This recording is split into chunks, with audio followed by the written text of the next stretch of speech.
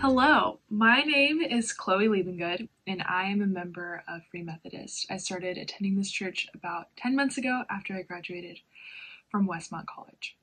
This Wednesday, I'm going to read for you Psalm 27, and as I read, I would like for us to consider what it means to dwell in the house of the Lord, to gaze upon the beauty of the Lord, and to seek Him in His temple.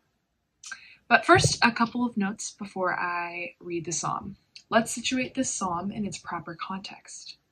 Psalm 27 is a psalm of David, and while we do not know exactly what was happening in David's life at the time of his writing this, we can see from the psalm itself that David was facing some fearsome enemies. Yet he also had reason to praise and trust God for God's strong and faithful care of him. The psalm is both a psalm of lament and petition, as well as one of trust and gratitude. So let's read Psalm 27. I invite you to follow along in your Bibles, or simply close your eyes, listen, and let the word of God descend upon you. Psalm 27. The Lord is my light and my salvation.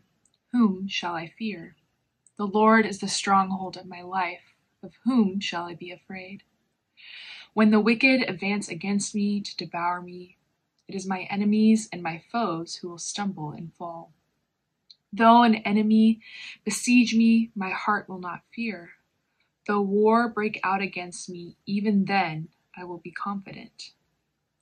One thing I asked from the Lord, this only do I seek, that I may dwell in the house all the days of my life, to gaze upon the beauty of the Lord, and to seek Him in His temple. For in the day of trouble He will keep me safe in His dwelling. He will hide me in the shelter of His sacred tent and set me high upon a rock. Then my head will be exalted above the enemies who surround me. At His sacred tent I will sacrifice with shouts of joy. I will sing and make music to the Lord. Hear my voice when I call, Lord. Be merciful to me and answer me. My heart says of you, seek His face. Your face, Lord, I will seek. Do not hide your face from me. Do not turn your servant away in anger. You have been my helper. Do not reject me or forsake me, God, my Savior. Though my father and my mother forsake me, the Lord will receive me. Teach me your way, Lord. Lead me in a straight path because of my oppressors. Do not turn me over to the desires of my foes, for false witnesses rise up against me, spouting malicious accusations. I remain confident of this. I will see the goodness of the Lord in the land of the living. Wait for the Lord. Be strong and take heart and wait for the Lord. So while there is so much to be considered and meditated upon in the psalm, I would like for us to focus on verse 4. As a child, I grew up reciting and orienting prayer, which contained the words of verse 4. Perhaps because I grew accustomed to praying these words each Sunday, reciting them as other words I had memorized in childhood, like the Pledge of Allegiance or the words to my school fight song. I never really considered what they might mean until I was older. In fact, I never even realized these words were scripture. But in my young adulthood, as I moved away from my childhood church, which prayed these words each and every Sunday, I began to pray them by myself. And in doing so, I began to consider what I was actually praying for and asking of the Lord. Upon first reading the psalm, verse 4 stands out among the rest. It doesn't seem to fit with David's petitions for protection and mercy, or his confidence in the Lord's salvation.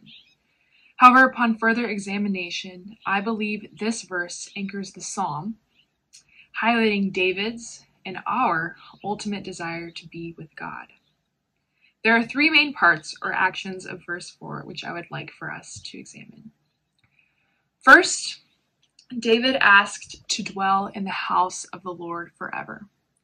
What does it mean to dwell? I often thought of dwelling as a passive verb, but as I've grown older, I've learned that dwelling requires a certain amount of responsibility and work. To dwell is to live and breathe and move in a specific place. It is to tend and steward and protect the things of that place. Dwelling is hunkering down, devoting time and energy to the place, its people, and its belongings. Just look at how Eugene Peterson translates John 1:14, which traditionally reads, "The Word became flesh and dwelt among us." Peterson says, "The Word became flesh and blood and moved into the neighborhood." Dwelling is a profoundly active verb. Thus, dwelling in the house of the Lord does not mean sitting around in some marble structure surrounded by golden clouds, lazily humming along with a harp-playing angel, the picture I had in mind for much of my childhood. Rather, dwelling in the house of the Lord means getting down into the nitty-gritty of the kingdom of God. It means taking seriously our call to steward the earth and its resources. It means devoting ourselves to one another in love and service, so that the kingdom of God might be furthered on earth. That God's dwelling place, his house, might be extended beyond the walls of our churches, our communities, and our hearts. Certainly, God can take care of the earth and extend his kingdom without us. In fact, we cannot do so without the presence of God in us. And yet, God still invites us into this work. Not only does he invite us, he created us to desire him and his kingdom. He made us to seek him, just as David asks one thing from the Lord, that he may dwell in the house of the Lord all the days of his life. Second, David asks to gaze upon the beauty of the Lord. Gazing, again, is an active verb. It is defined as to look steadily and intently, especially in admiration, surprise, or thought. To gaze upon the beauty of the Lord is to immerse yourself in the presence of God and allow yourself to be transformed by the sheer wonder of who God is. We were made beautifully and placed in a beautiful world to both seek and create beauty. And we were made by a beautiful God who is making all things beautiful once again. Though the destruction of hideousness of sin ravages our world. Hence, the beauty of God can be found in many places, for God is the creator and source of all beauty. I often find the beauty of the Lord in nature, whether it be the utter magnitude of El Capitan in Yosemite or a quiet stream in the hills of Santa Barbara. There I am able to quiet the noisy voices of this world and the nagging of my heart, to gaze upon God's beautiful creation and allow the ugliest parts of myself to be transformed by his beautiful presence. For in gazing upon the beauty of the Lord, we too may become beautiful. To gaze upon the beauty of the Lord is to be in awe and wonder of all that he is, sovereign, just, kind, loving, gracious, merciful, beautiful. It is to allow our hardest parts to be softened and transformed to be more like our beautiful God.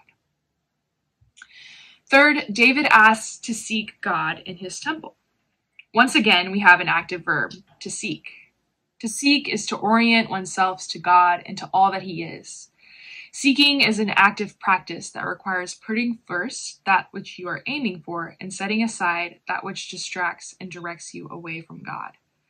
Seeking God means dying to our sinful desires, the so-called desires of the flesh in Galatians 5, which produce barriers, destruction, and ugliness. Seeking God means turning away from these desires and pursuing the fruit of the Spirit, which produces in us and in our communities wholeness and beauty. To seek God is to desire for, long for, and follow after his presence, in order that we may be made more like him. David was seeking to dwell in the house of the Lord forever, to gaze upon his beauty, and to seek him in his temple. These profoundly active verbs require us to set aside our own agendas and worldly desires, and to make our home, our very life, and our very being in the presence of God. Just as David asked for these things, we too must ask God, for we know that without him and the Spirit's gentle yet powerful work in our lives, we would succumb to the desires of the flesh and ignore our calling to be with God and be transformed by God. I pray that these words of Psalm 27 would compel us to likewise seek the Lord and dwell in his goodness and his beauty. In doing so, may we be made more beautiful, like our wondrous God. For we may remain confident in this: we will see the goodness of the Lord, the beauty of the Lord in the land of the living. Amen. This has been Wednesday Word with the Free Methodist Church of Santa Barbara. We hope that you will join us for worship this week. For information about our service times, visit fmcsb.org.